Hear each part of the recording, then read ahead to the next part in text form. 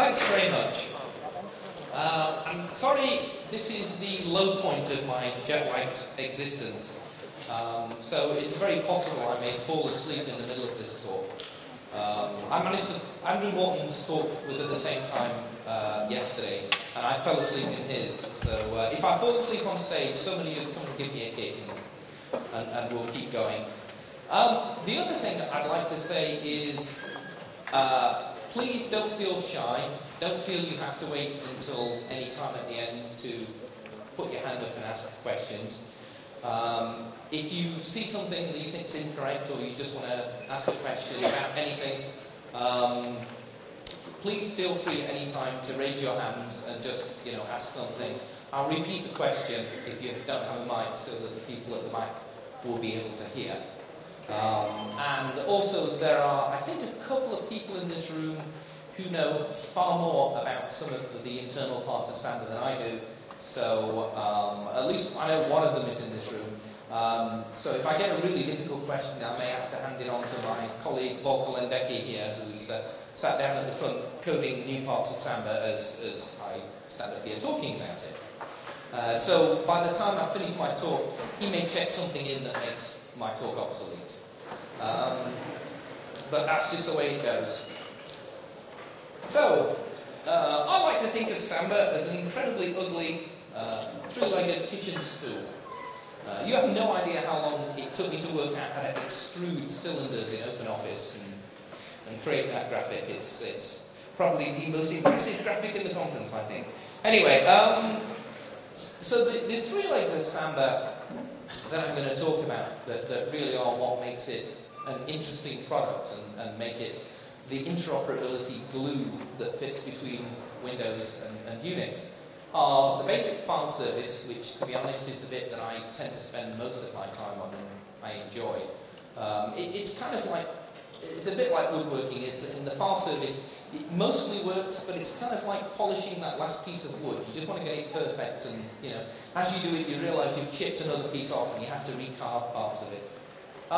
The other part is authentication, which is incredibly important and becoming more important as we look towards Samba 4 and Active Directory domain authentication. So I'll talk a little bit more about that. Also, authentication covers the piece that we have, what I call Samba's secret weapon, which is what allows us to provide a single sign-on environment in Windows networks, to put Linux and Unix servers into Windows networks.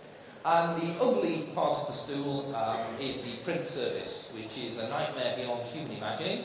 And we think we have pretty much working, and I'm going to talk as little as possible about that. But unfortunately, I do bear responsibility for large parts of that code. So if you have any particular questions, feel free to stick your hand up and I'll pretend I've forgotten. So, as I said, three needs. We've been going about 15 years or so, and as I like to say, the file service is the reason for the existence of the project, because that's the bit I work on and it makes me feel important. So we're still working on it. It's amazing to discover that things that we thought we understood, new variants of Windows comes out, Vista taught us a few new things. They've just become incredibly interesting, and we have to rewrite pieces of the code to get closer and closer to getting exact Windows semantics. Of course, you can never quite get there because a new service pack will change things faster than you can get there. But it's amazing how much we still have to learn. I mean, we recently discovered a new wrinkle in the way Windows deletes files that actually isn't out in the current stable code branch, but will be released in the next release that we're planning to do in March. Authentication service really started as something that we needed to do as part of the file service, and it was as simple as when Windows NT came out, it had the ability to have security ownership on files, and we wanted to be able to show the Windows client who owns this file. And this led down a rabbit hole that has led all the way through Windows NT domain service and into Active Directory domain authentication, believe it or not. And printing The original printing was nice and easy. It was basically copy a file to a share called print, or a PRN device. So you would copy a file and then just send it onto the spooler. And then a lot of us started working for Hewlett-Packard, who was very interested, obviously, in selling ink, which is the main business. Remember, it's not the printers, it's the ink, which is more expensive than gold, I think. So, as HP likes to say, print more stuff. So they helped us work out how the point and print interface works. That is still being used on all current Windows clients. And that was fun. We had a preliminary implementation that was done by a Samba team member in France, Jean-Francois, and we kind of said, oh yeah, this is working, it'll take us about 3 months to finish it. About 10-person engineer years later, we had something that actually worked. So, but by that time, HP had hired us all, so it didn't really matter. So, talking about the file service, we think we understand most of what we see on the wire in terms of file service from Windows. There are a few things that are a little mysterious. There are actually still a few flags that are undocumented that we're kind of interested in. So, for example, some of the things that we don't do. We've been looking at different ways to do this. These are some of the weirder Windows isms. One of them is opened by inode, essentially the ability to do a statin file, get an inode, and essentially open by that rather than by path name. We don't support that. I think that's to do with the search service that Windows uses, because I think it indexes things by inode and then opens them later on by that when you're doing a search. That's something that we might get a little more interested in. The per file encryption and compression, we don't currently support that. That's one of the stranger areas. Might be useful to do so. Personally, I think having Unix having its own per file encryption and compression, having a compressed file system, might be a little more useful, and just present the uncompressed file back to the Windows client. The separate data streams per file is very interesting. How many people know have heard of separate data streams per file?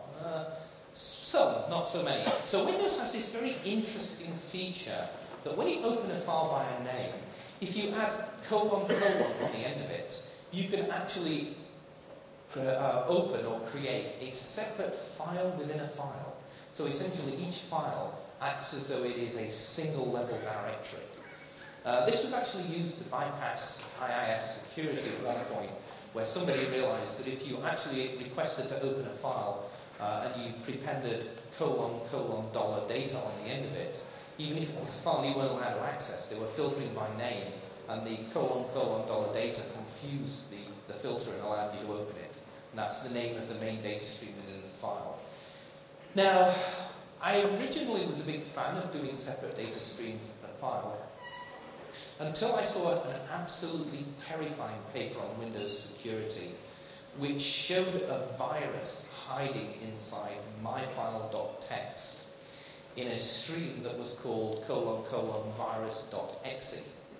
And it turns out that the Windows shell interpreter will actually execute something so long as it has the name .exe on the end of it, even if it's a stream name. So there was this utterly terrifying picture of the Windows Task Manager running, showing the myfile.txt as a running process, which is not something that most people would immediately flag as a problem. So we currently I've flip-flopped on that, and I followed Ted Chill's advice on having separate data streams per file is a really bad idea. The good thing about that is, for a while we were worried that we would have to support that because Windows was beginning to use it, but what has turned out is that because the internet has become so much more popular and transferring files on the internet has no way of encoding separate data streams per file, the use of that has essentially been curtailed. So I'm hoping we can ignore that. So POSIX, which is what Linux mostly implements with a few additions and a few omissions, is good enough to actually map most Windows file sharing semantics. So POSIX locks, despite one horrible feature, are actually flexible enough to map Windows locks onto. The interesting thing is you can't map POSIX locks onto Windows locks, which is why NFS clients on Windows really suck going against Windows servers, because they have no way from the Windows API to map the POSIX locks correctly. And also, the popular Unixes, Linux and FreeBSD are starting to add some of the Windows-style metadata into the file inodes, which actually makes our life somewhat easier in mapping the Windows semantics into POSIX and vice versa. Because the Windows inode is just chock full of stuff that normal POSIX doesn't have. So we have to live on the bleeding edge of the Linux and Unix non-standards, which means that I sometimes publish long and completely ignored rants about how evil and stupid the Unix vendors are. So Apples was a classic one.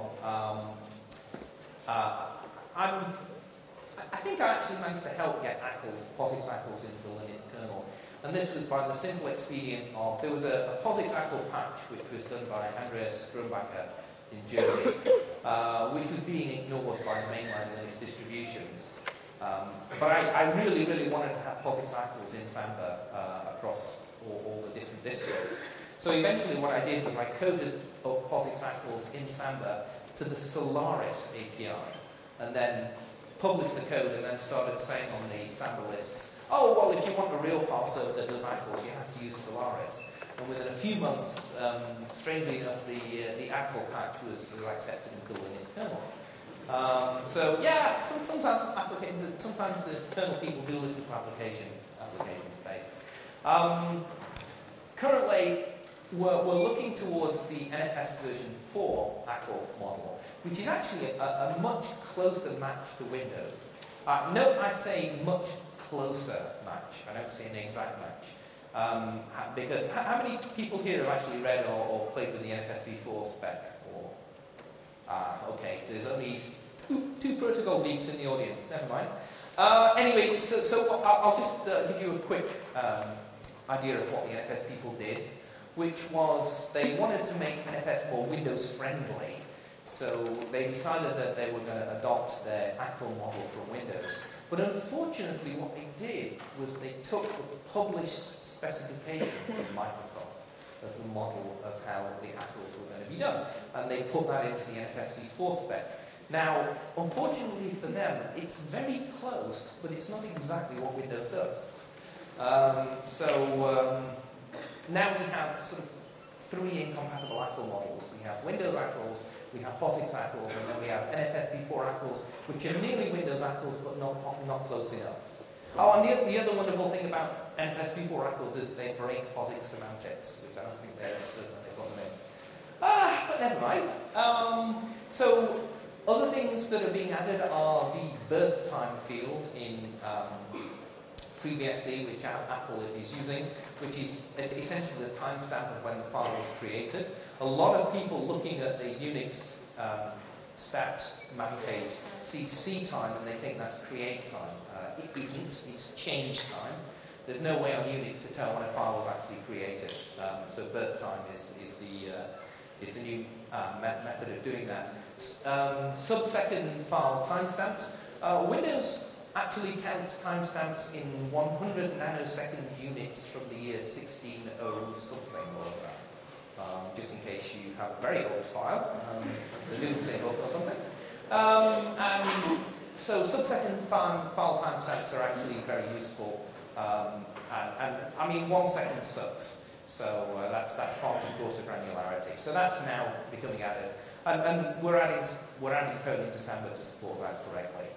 Another thing that we have that we got into Linux early and also into IRIX, none of the other Unix vendors picked this up, was file leasing, which is the ability for a kernel to guarantee to a process that you are the only opener of this file.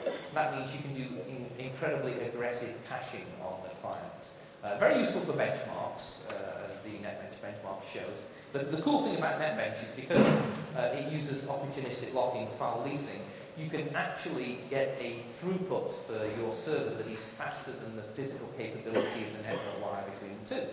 Because what you're actually measuring is client memory bandwidth. So NFS v4 also needs file leasing, so there's a much better chance that some of the other kernels that we run on are going to start supporting it and exporting it into user space.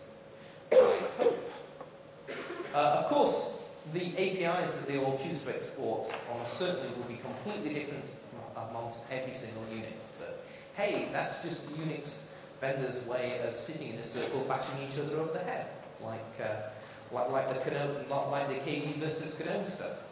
My favourite joke about that is because I'm, as you may notice, I'm quite old, so I'm a veteran of the original Motif versus OpenLook wars. And my favourite joke about that is, who won in the war between Motif and OpenLook? And the answer is Microsoft Windows, of course. So I see the same thing happening with KDE and GNOME. Well done, you guys. More things we're using the iNotify interface, which I don't know whether you were in Andrew Morton's talk yesterday.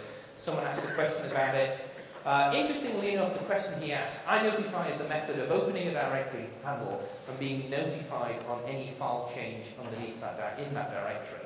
Interestingly enough, the question that he asked was that he wanted hierarchical notification is exactly something that Windows provides. You can actually open a high-level directory and you will be notified about any changes in the complete tree underneath it.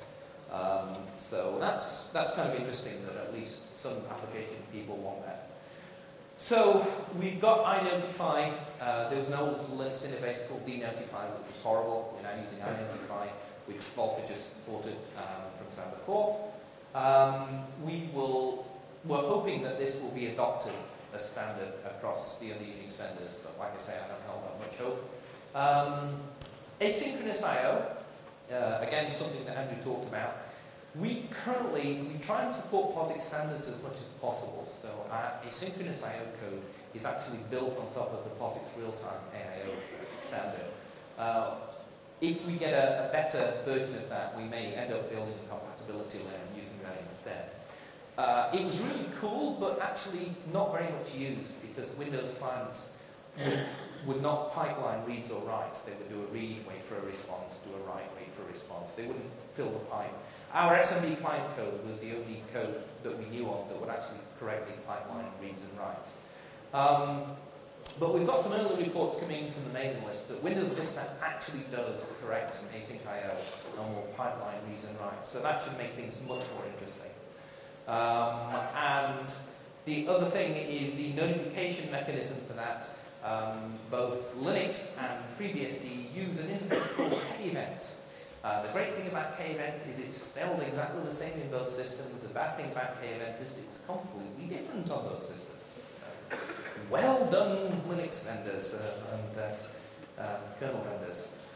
So, what do we do about the pieces of Windows that just don't map very well to POSIX? Well, we emulate them essentially. I mean, this is the hard part of Samba. This is at least for me, the fun part, is how to map these somewhat different Windows semantics onto a POSIX model.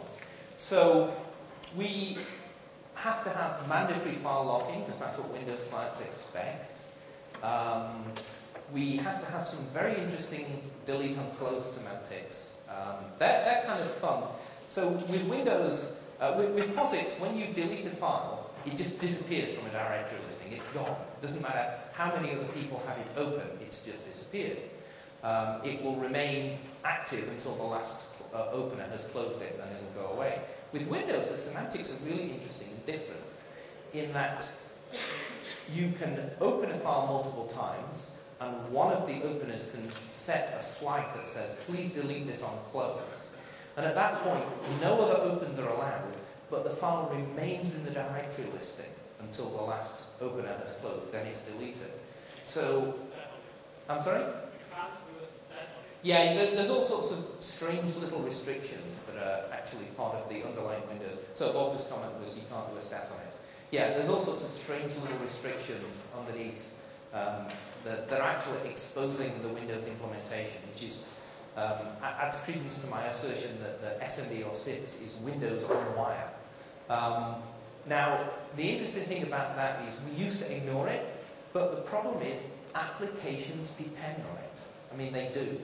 And the biggest and most wonderful offender on this is Microsoft Office, which does weird stuff that nothing else does. Microsoft Excel is probably the best test application for a file server I've ever seen, because it does things that nothing else, you will never see anything else do.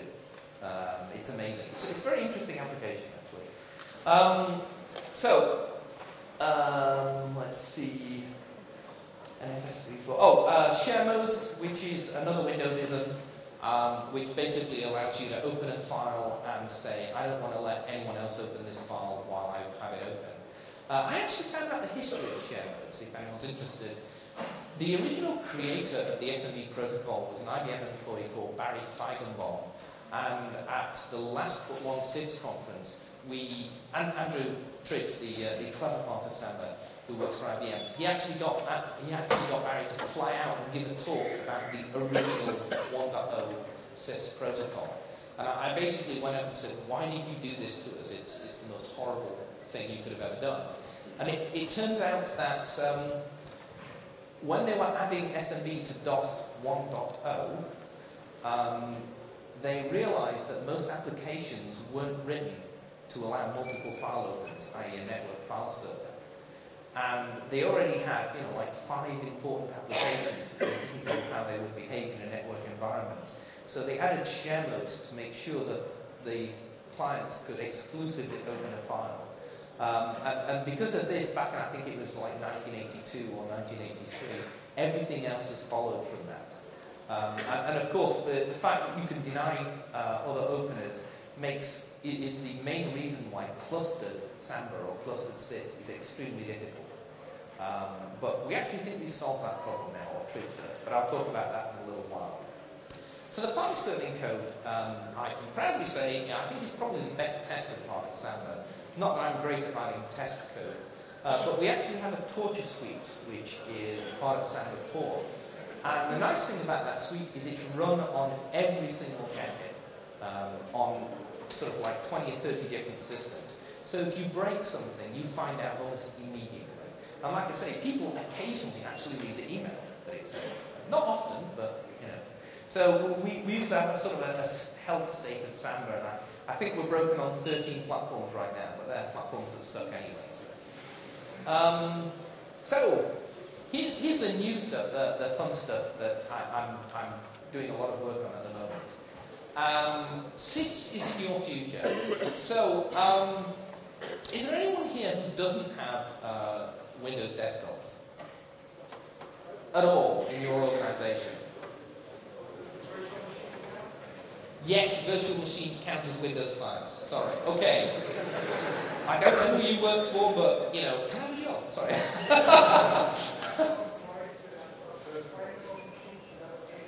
I'm sorry? Oh, you're self-employed and you have no Windows.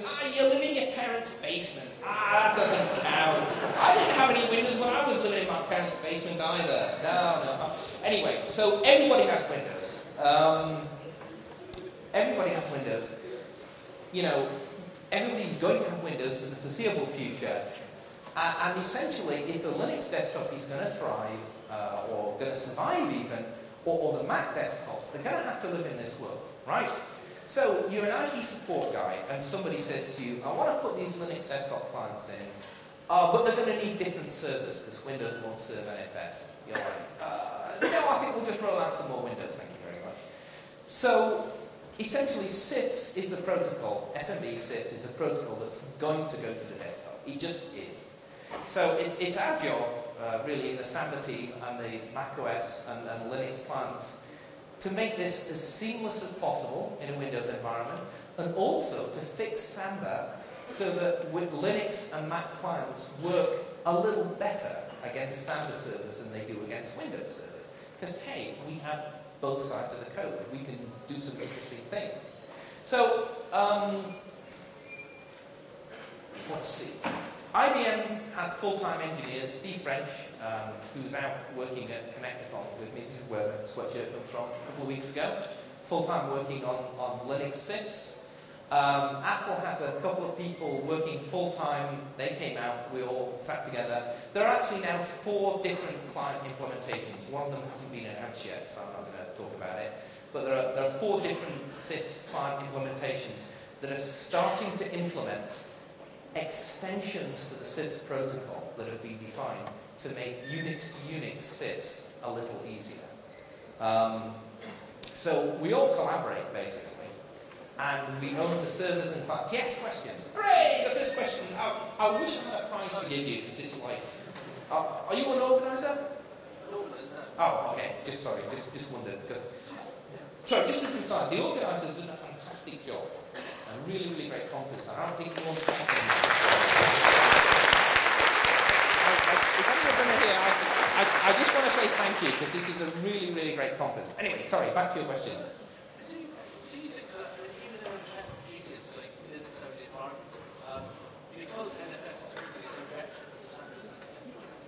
So the comment is, NFS really sucks very, very badly. Don't you think Samba is better? I agree. in fact, I gave a talk at the NFS conference called CIFS to the Desktop or the Death of NFS, which they really loved. They thought that was a great talk. So, yeah, I mean, the goal is to make CIFS the dominant desktop protocol. Is it going to dominate on the back end when you've got big Oracle Iron talking to, NAS stuff? Almost certainly not. That will be NFS v4 or hopefully some more intelligent protocol. Hey, maybe AFS, who knows? But I think to the desktop and in small clusters of machines, CIFS really has won that war and will continue to dominate. So what we really need to do is to make it work as well as we can in our own environments, even if there's no Windows there at all. So Apple are adding the Unix extensions. I don't like to pre-announce to them, but I think we've already said that publicly. So the goal for the Unix extensions with CIFS is essentially to modify it as little as possible, right? Because we don't own it, right? I mean, Microsoft is the company that's driving most of the changes to CIFS. But they did give away a small piece of the CIFS specs that was originally requested by SCO, and I'm talking about the original SCO, I'm not talking about current-day SCO, which was Caldera. So the original SCO designed some Unix extensions, which HP also adopted. And essentially the early design of it was, how do we do Unix stat and get the metadata that we need? So it's been since expanded, so it will do POSIX locking. So the amazing thing about this, and the thing that I'm really proud of, is we can run all with the current Linux kernel and a modern version of Samba, we can run all of the current POSIX locking conformance tests, and we pass them all. I don't think NFS has ever done that. Not in its wildest dreams has it ever done that. So yes, we do all of POSIX locking completely correctly. We also have an on-the-wire method of getting and setting POSIX actions, which is pretty important, mainly in pure Linux environments. We also do Linux-style extended attributes. And while I was at Connectathon, we sat down and designed and implemented POSIX variants for open, make dear, and unlink. The interesting things about designing the CIFS extensions is working out how POSIX calls interact with Windows-specific calls when they're being done at the same time. And then the Mac guys really screwed me over by saying, oh yeah, and because we have Cocoa Carbon and, whatever it is, Cocoa Puffs, sort of subsystems or whatever they've got running on their thing, we want to be able to do Windows calls and POSIX-style calls on the same connection, sometimes to the same file. Oh, great. So that made it a little more interesting. So once we've got the code up and running in the best form of RFCs, we're going to wait until the code works, then we're going to write down what we did. And at that point, I'm hoping that we will have 4 clients. The 3 I can talk about are Mac OS X, Linux, and HP UX has a CIFS client. There's a 4th one that will be coming out soon. Once those all support the Unix extensions, what I'm hoping is that the other 2 NAS vendors, which are basically EMC and NetApp, start implementing that on their server side. I know NetApp is interested. I'm not sure about EMC. We'll know we've won if sort of Longhorn server supports the sys extensions, the Unix extensions. But I'm not holding my breath. So have a quick drink and then I'm going too slow. So authentication. So we started off essentially just wanting to authenticate the user, first by plain text, and because Windows, originally when we first started, Windows didn't really have any security, it was just a username and logged on, that was it. And then you had share level security. We originally adopted the Landmine challenge with some help from a friendly engineer in Microsoft tool show remain nameless. The domain controller, the whole domain controller thing, just we didn't care, we weren't interested. But what happened was Windows NT came out and it had access control lists. And we really wanted to have access control lists because we knew we could do that in POSIX. It's a better map to our POSIX model. So we were able to give out access control lists, but as soon as we did that, what we found was that the Windows clients started making, as soon as we said, oh yeah, we support Windows ACLs, they started making all these other calls that we didn't understand. So a lot of work was done over many years, and we ended up with an implementation in Samba of a protocol called DCE, Distributed Computing Environment Remote Procedure Calls, to implement this. And once you've solved that part of the problem, you're like 50 or 60% of the way to doing the full domain control. So it was like, well, why not finish it?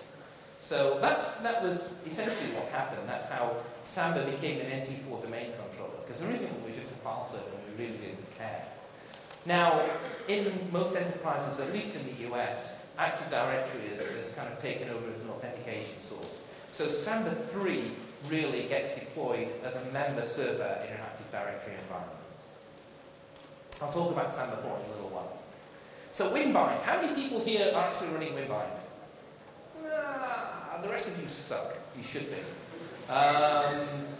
Alright, it's not easy for you to run Winbind right now. It's difficult to set up, but hey, that's Samba. That's one of the badges of honor is you get Samba branded on your forehead if you set it up correctly. Just as an aside, the goal for Samba was like, we'll do you a great file server, and then someone can come along and make some money by doing really, really cool GUI administration tools. Unfortunately, nobody seemed to do that. So, anyway, a few people have. So Winbind is really the secret weapon of Samba. Winbind is a single sign-on agent. It allows Unix UIDs and GIDs to be mapped into Windows SIDs. The cool thing about the code that will be coming out and is being tested in large-scale production systems is that it will handle offline authentication. So here's the cool thing: you can take a Linux laptop. You can join it to an Active Directory domain. You can say shut down or hibernate, close it, pull out the network cable, take it home, bring it up again, and log on using your cached credentials. And and everything works. See the user's files or whatever, or VPN in, everything will just work. You go back to the office, you plug in again, it'll refresh your Kerberos credentials for you, natively. Now, right now, the only Linux that has this is the Novell SUSE Linux desktop, because that's where I was when we developed it. Now, hopefully, it will be being added to a lot of the other Linux vendors. But it gives the complete single sign-on that you really need for interoperability. It's incredibly cool. It does require a little bit of setup.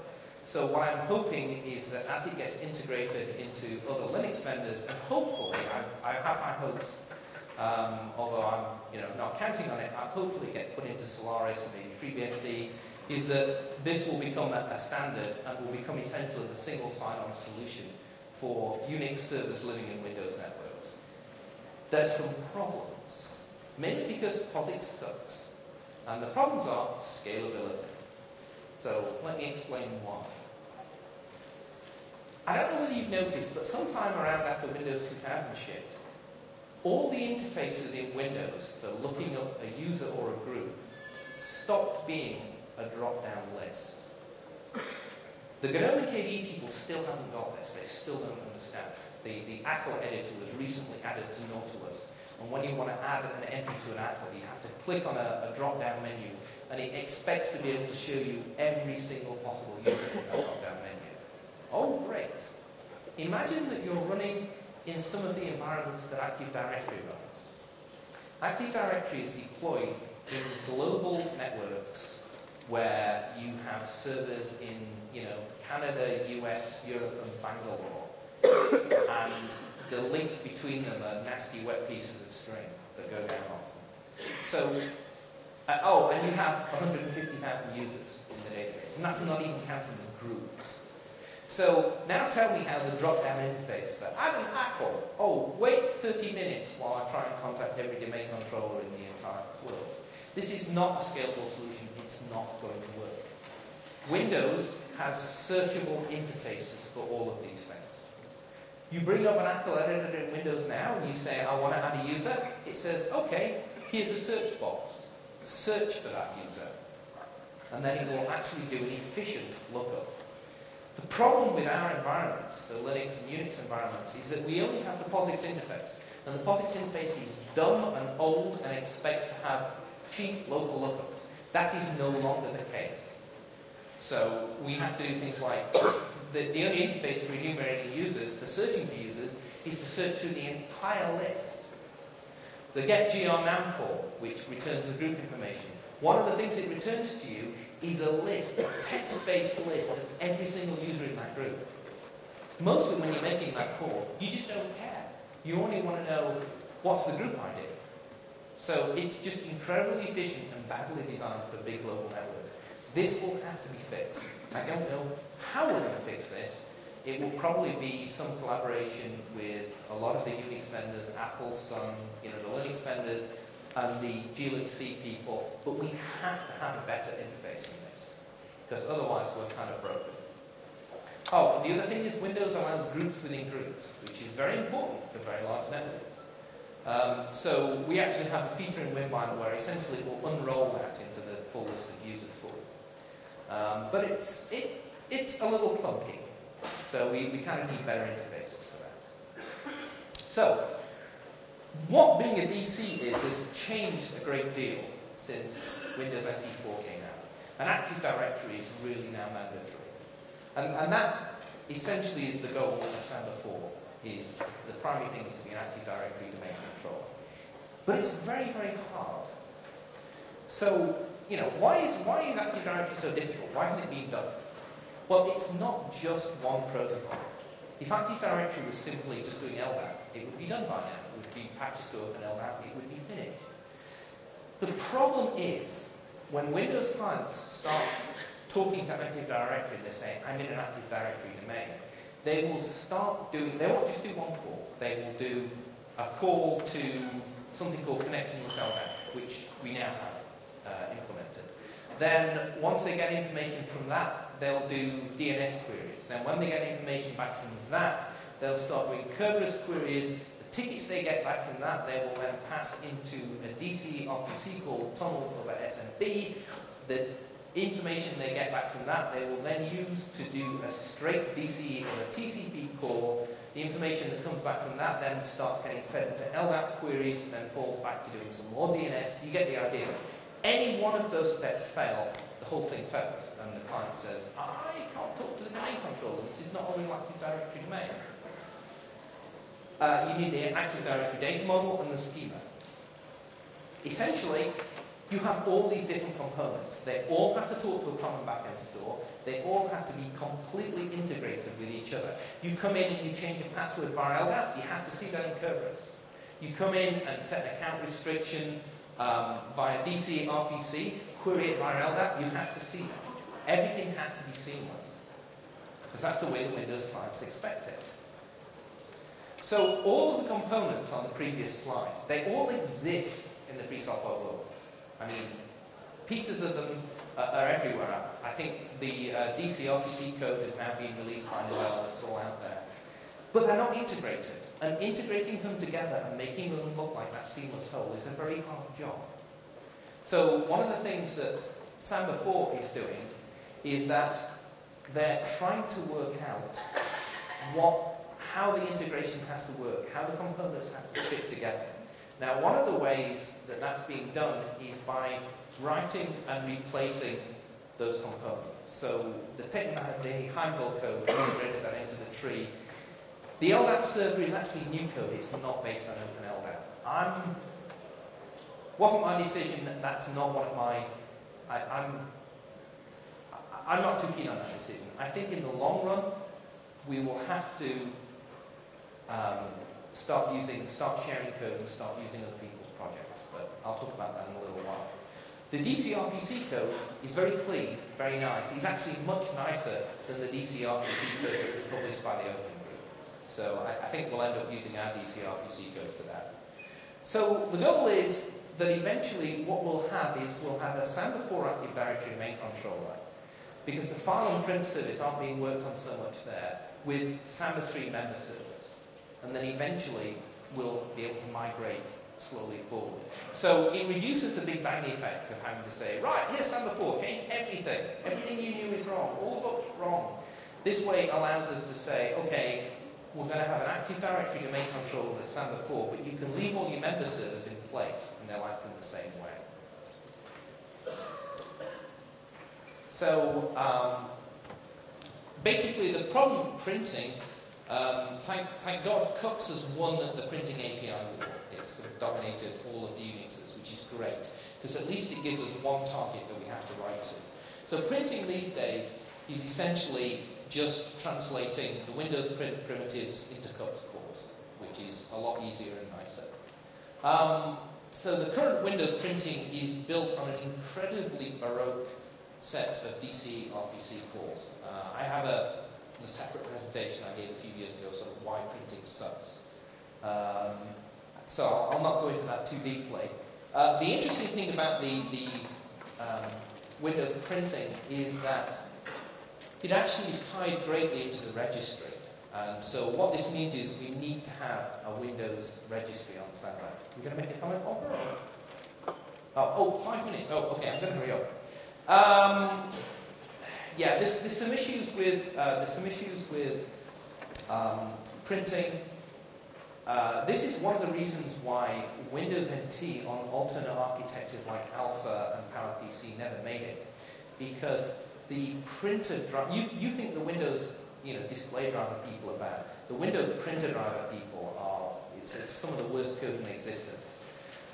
It will do things like it will set something via a printing RPC call and then expect to read it out of the registry, and the two things have to match.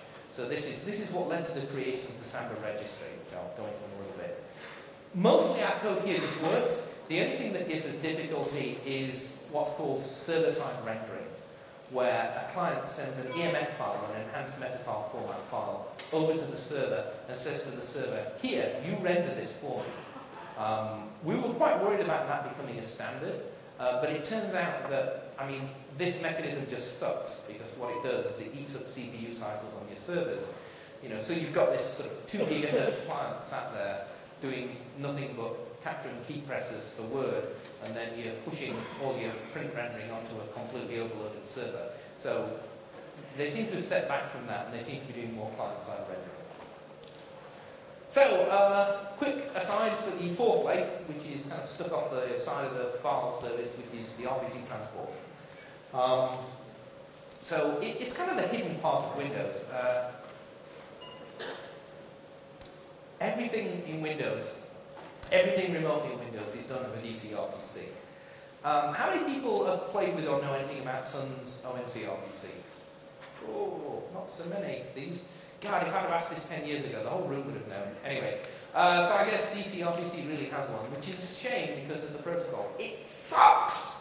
It's horrible, horrible, nasty and disgusting. It's designed for the 1920s processors or whatever, when having a network byte order format was so expensive that, you can send the bytes in any format and you just set a flag to say whether it's big endian or little endian, which means twice as much code on the server. It's horrible!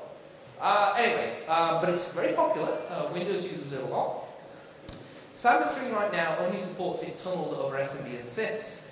we will eventually need to support this over raw TCP. Samba 4 already does so we need to merge that code. Samba 3 has some handwritten marshalling code. The right way of doing RPC is to write what's called an IDL file, which describes the protocol, and then have that auto-generated via a programming tool into code. Because we were stupid, we did it by hand to start with, and we're finally getting rid of that. The nice thing about doing it by hand is that you can add in all the security checks that Windows didn't have, like, have we run off the end of the buffer yet? Have we run off the end of the buffer yet? Windows didn't bother with that originally. I think they do now. But it's horrible to maintain, horrible to extend. And we have finally got a proper auto-generated RPC code, PIDL compiler for Perl-based IDL compiler from Samba 4.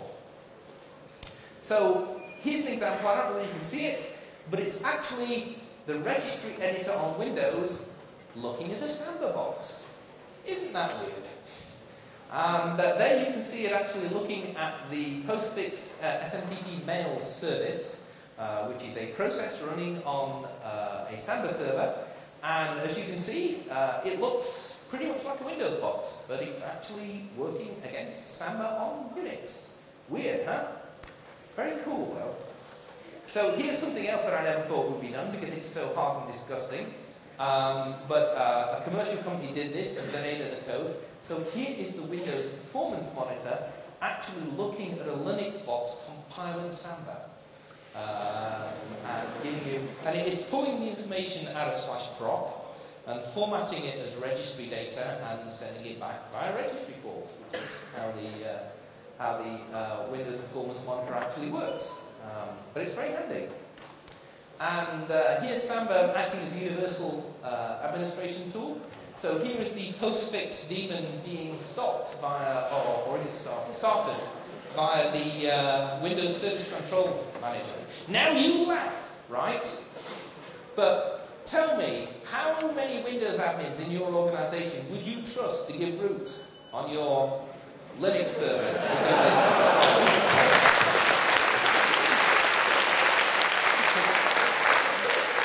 They like this. They're used to this. You can control what they can do. It's very handy. So, let's get on to Samba 4. Now, as I like to describe Samba 4, it's like flying an aeroplane, dismantling it, and building another aeroplane, which is also flying at the same time as you're moving along. So, it's a bit complicated, and also you might crash a lot. So it's kind of fiddly. So where did Samba 4 come from, and what is it? Well, I like to refer to it as the research arm of Samba. So basically, Tridge is smarter than the average bear and is looking at the Samba 3 code, and he finally got fed up with his grungy crap code from 1991 and said, this stuff is garbage, I can do better than this, I'm going to do it again. So he did. It was originally started as a new VFS, virtual file system interface, that would match the Windows style, Windows semantics much better. And it just kind of grew. But it turned out to be a technology goldmine in terms of stuff that we can use in the production code. So it created PIDL, the IDL-generated compiler, means that we replace thousands and thousands of lines of hand-generated code with auto-generated code, which is easier to make sure it's secure, it's a lot easier to change and fix, etc. Talloc, this has started to be used in other projects. It's essentially, as I like to call it, C++ without objects in a kind of a mean way, because I like C++. But it's a hierarchical memory allocator that allows you to use the C++ trick of resource allocation is initialization and destruction. So you can essentially destroy a whole hierarchy of objects by just destroying the top level context. Transactional TDB, this is going to be clustered TDB. This is going to be extremely important for clustered Samba, where you have multiple Samba heads across a distributed file system. Clustered TDB's got InfiniBand and Gig Ethernet transports behind it. LDB, which is an LDAP search interface sat on top of TDB so that it solves the multi-indexing problem that you have with a trivial database. And then EventLib, which is essentially something that sits on top of all the different horrible methods of doing asynchronous event notification and makes it a nice, easy-to-use API. which actually handles signals. The problem is with most of the other... I asked Tridge, I said, why did you not look at libevent or... there's another one out there. And he basically said, none of them handle signals and they don't do it the right way. So he wrote his own. He's kind of clever enough to do that. So what we're doing right now is Samba 4 is developing these things. As they become mature, you know, the people mainly working on Samba 3 sort of go, well, that's really cool, I'm going to steal that. So eventually, the idea is, I think this is my next slide, and I'm running out of time here, sorry. Is it a fork? People say, oh, have you got a horrible fork? Yes, we have a horrible fork. It's true. It is a fork. But it's actually a beneficial one. Because what it does is it allows new technologies, new ideas to be tried out in a way that we simply can't do with the production Samba code base. Unfortunately, Samba is too big in terms of the number of users out there. We just can't be as irresponsible as we really are. We just can't break it in the way that we really like. So Samba 4 allows things to be weirdly messed up and broken. And what we're trying to do is to converge the two code bases. So the goal is that we'll eventually ship a working Active Directory domain controller with complete file and print service. And when we do that, what we call Samba 4 complete. What that code will look like, I'm not sure yet. Probably some kind of horrible mutant hybrid with 3 heads of both branches merged together. It probably won't look exactly like Samba 4 does now. It certainly won't look anything like Samba 3 does today. But hopefully it will be a lot better and more interesting and fun to work on code base. So the questions remain about the AD technology. I mean, do we merge with OpenLDAP? Do we use Handle or MIT Kerberos, which is kind of won the Kerberos wars out there? How do we integrate with the DNS and DHCP server, which we need to be able to do Active Directory properly? This is just my personal opinion, is that we're too small a group of programmers. There's probably 5 to 10 really active people. We're too small to support all these protocols ourselves. We need to merge with other open source projects. You know, I don't mind us being the glue that holds these things together, but I think we're too small to be OpenLDAP, Binds, you know, MIT Kerberos, Samba, and everything else all in one go. We need to share stuff with these other folks. So, my wonderful, also extruded bug challenges we face going forward. Windows isn't a static target, because we had to have a Vista bug squashing day after Vista shipped. Because we were working, we thought, perfectly with Vista release candidate 1, but they changed a few things between that and the release. So we needed to have some patches put out there. So one of the interesting things is SMB number 2. Which appears to be eating my file service. So SMB2 is basically the new Microsoft, don't use this, use that, this is shiny and new file service protocol. The way I like to describe that is at least the SIFs, we've been on a treadmill that's been run by someone else for quite a while, and we finally staggered to the front, and we've got our hands on the throttle, we can slow it down a bit, right? And so everyone's sort of, oh thank God, we're now walking at a steady pace. And then someone stands up there from Microsoft saying, hey, look at this treadmill. This one's new. You can watch CNN. Look, you said, look, got a static, you know, bike on it. It's got pictures. It's new, painted new, and sort of revs the throttle. And already I see a few of the NAS vendors going, oh, that treadmill, oh, that's pretty cool. Oh, maybe I should try running on that. So I'm hoping to essentially keep the old original SMB SIFs alive as long as possible. The SMB2 essentially, Vista, when it talks to a SIF server, it adds SMB2 as a new supported protocol. And if the new server replies, yes, I support that protocol, the entire conversation is different. It's essentially, it's almost like you send out a SIF packet, you get a response, and then you start sending NFSv4. It's kind of like that. It's different. It took Tridge and a few other people about 6 months to work it out. So that was quite a while. But we do have a working client implementation. It wouldn't be too difficult to turn that into a server implementation. I'm guessing 3 to 4 months if we had to do a crash program on it. I'm hoping that we don't. So there's SMB2 coming along. There's always new Active Directory calls and some interesting wrinkles coming along in the authentication piece.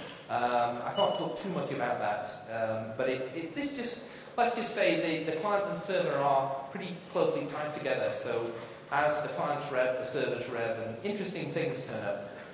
And the other thing is the server-side print rendering. Server-side print rendering is interesting because it depends on Windows DLLs being loaded from the client onto the server when you install a printer, and being run as Windows processors on the server. We can't do that. So server-side rendering is a big threat for us. For this talk, I went over and I looked at the new XPS and EMF. No, it's XPS is the new print service in Vista. And I couldn't see anything that made it depend on server-side rendering. So I think it's a new way of doing the rendering in the client. It's a whole new print engine.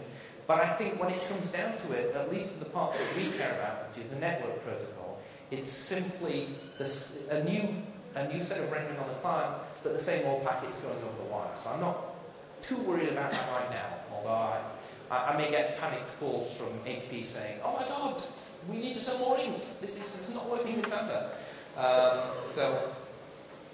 So coming soon. One of the interesting things about Samba is it seems, at least our own treadmill, the development treadmill, we seem to be accelerating as we go along. So clustered Samba is currently being designed and coded up by Tridge as a test base in Samba 4. It will probably be backported to Samba 3 with some interesting changes. What it allows is for multiple Samba servers on separate machines to share a common distributed file system running over a SAN or something similar, and all of those servers to provide exact Windows semantics. So that's, a client opening a Word file on one server will be seen as an open Word file on another server. And one of the IBM guys at Samba XP last year did a brilliant demo using VMware on a machine much more powerful than mine to show OpenOffice from a Linux client connecting to one server and a Windows client using Microsoft Office connecting to another Samba server and opening the same file on a third server, all running on his laptop. He had a beefy laptop on a distributed file system, and each of the programs could see the others open. You got the familiar, this file is being opened by another user, do you want to wait until they close it kind of thing. And it all worked across 1, 2, 3, 4, 5 machines, which was pretty cool. Another thing that we really need to have, because of my one buzzword on this slide is virtualization. What does that mean? Anyway, we need to be able to me, what virtualization means is when you previously had to manage 300 servers, now you've got to manage 3,000, which are the same crappy tools. Just as a question, I asked this in England, how many people have actually lost a virtualized server? Like, just mislaid it? I managed to do that. I was remote and I had a bunch of virtual machines running, and I lost a Windows 2000 RC2. I knew it was on the network, I knew it was, I knew it was on one of my IP addresses, I just couldn't remember where it was. So I ended up having to basically scan the address space until something responded to SIF's ping. Like, oh, that's where it is. Yeah. So virtualization is going to suck, I think, for management. So we need to jump on the buzzword bandwagon and make Samba very friendly for virtualization. And that means being able to deploy a Samba server from a virtual machine and have it pick up its SMB.com. Oh, well, I've got to finish. Pick up its SMB.com. We also need encrypted CIFs because NFS v4 has encrypted transport, and we have to be better, or at least as good. And we're going to do group policies as soon as we work out what they mean in a Linux world. So anyone who does Windows admin will love us because they love group policies. Okay, so I came here 10 minutes over time. So are there any questions that you didn't want to ask during the talk and you want to ask now? Questions, comments? Yes? Are there any benefits in SMB2 or do Microsoft just like making life difficult? So the question was, well, are there any benefits in SMB2 or Microsoft making life difficult? SMB2 does have things like transaction support, and it also has 32-bit reads and writes. And the benefits claimed on the website are that it is great in in large latency connections, so it would be fantastic. So Tridge decided to actually test this. So he brought up Windows Explorer and made a connection, looking at a standard directory, made a connection via SMB, and he counted the packets. And then he did the same thing with Vista, doing SMB2 on the same directory. And the number of round trips to the server was twice as many with SMB2. So I think you can decide what that means in terms of how well it will work on high latency links. Does that answer your question? Yeah. Okay. Any other questions? Or I think people are quitting. Oh, I'm sorry. Yes, Volker. Good point, Volker. We have a conference coming up. If you're very interested in Samba and you want to get involved in development, we have the worldwide Samba conference coming up, which is in Göttingen in Germany on April the 23rd to the 25th. So go to sambaxp.org, sambaxp.com or .org, I can't remember. Just do a Google search for SambaXP and you'll find it there. So, any other questions? All right, thanks very much.